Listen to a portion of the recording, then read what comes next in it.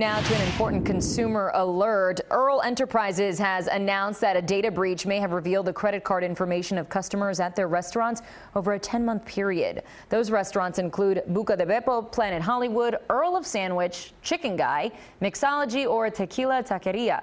The breach may have affected customers who paid with a card between May 23, 2018 and March 18, 2019. The company believes unauthorized individuals installed malicious software on some point-of-sale systems at a certain number of restaurants. For more information about the breach, you can visit the Earl Enterprises website.